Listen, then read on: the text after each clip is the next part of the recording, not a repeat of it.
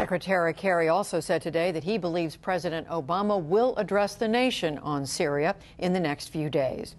Now, for more on the White House perspective, Tony Blinken is President Obama's Deputy National Security Advisor. I spoke with him a short time ago. Tony Blinken, thank you very much for joining us. Let me just start by asking if you think the administration will have the votes it needs in Congress to take military action. Judy, I do.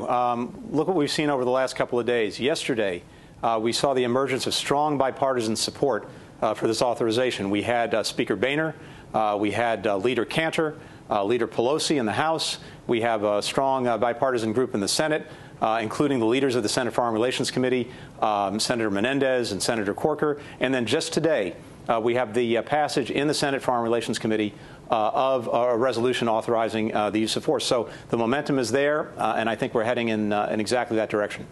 Tony, in an interview with the NewsHour last week, the president said the main point of any military strike would be to punish and deter the Assad regime. Now, though, we hear Senators McCain and Graham saying in their conversation with the president, he's talking about degrading the capabilities of the Assad regime.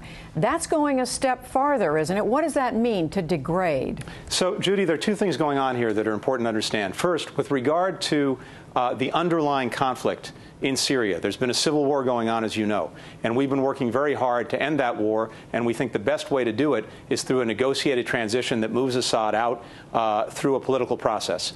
In order to do that, we've got to get him to the negotiating table, and that involves, in part, putting the pressure on him, isolating him, and building up the opposition, which we've been doing in recent months, as well as having a diplomatic track. And there, we will be, I think, doing more to support the opposition as they try and convince Assad that he needs to negotiate an end to this. Within that, we have this terrible chemical weapons attack of August 21st. And we believe that it's imperative that we respond to that because there's been a norm against the use of chemical weapons for nearly 100 years. If we allow this to go unchecked, Assad will continue to do it with impunity. Other countries around the world and in the region who have weapons of mass destruction or seek to acquire them will conclude that they can use them with impunity. So the action that we're proposing would be focused on the chemical weapons and making sure that Assad is deterred from using them again and that his ability to use them again is degraded. And that's what this is focused on. Now, it's also true that in any action we take, Assad is very likely to conclude that things he holds dear are at risk.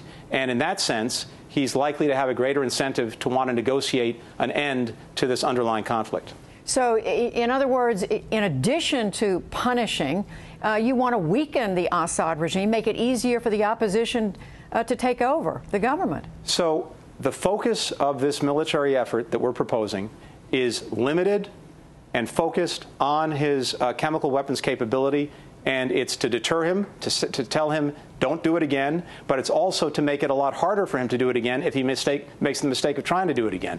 But in that context, he's also going to learn that things that are important to him militarily are at risk, and that can have the effect of convincing him that he needs to negotiate an end to the underlying conflict as well. Well, in terms of helping the rebels, we know there was a very prominent news report yesterday that military lethal aid had not yet reached the opposition. Now we're hearing that it may be close to reaching the opposition. Can you tell us whether it has or at this point, and if not, is it about to? So, Judy, a number of countries have been providing assistance to the opposition, including the United States. And some months ago, you'll recall that when our intelligence community concluded initially that Assad had been using, on a small scale, chemical weapons over the past year, the president said that we would be increasing our support to the opposition. And we've spent some time putting in place an effort to do just that. And what I can tell you now, without detailing any of the support, is that we have moved out on that.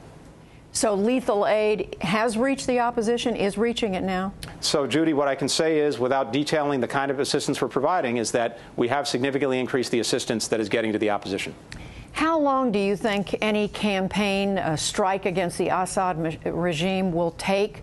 The reason I asked Tony Blinken is that we know in striking Kosovo, many years ago, the Clinton administration spoke about it lasting a few days. It went on for something like 72 days.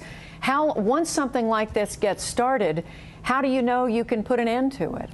Judy, it's really important that people understand what this is and what this isn't. And it's understandable that people have concerns about this being some kind of open-ended potential action. It is not.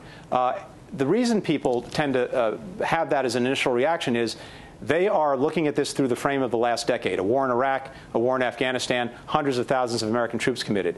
Well, what this is a very targeted, very focused, time-limited action to deter Assad from using chemical weapons again and to make it harder for him to do so. What it is not is open-ended. It is not boots on the ground. It is not Iraq. It is not Afghanistan. It's not Kosovo. It's not even Libya. I can't be any more precise than that, but it is a very limited, targeted action, but an effective one to deal with the use of chemical weapons. And is the administration prepared for unintended consequences? The Syrian foreign minister is saying today there's no way of knowing what will be the repercussions of a U.S. strike. He talks about Syria striking back at Turkey, at Israel, and at Lebanon if the U.S. hits his country. We are very well prepared.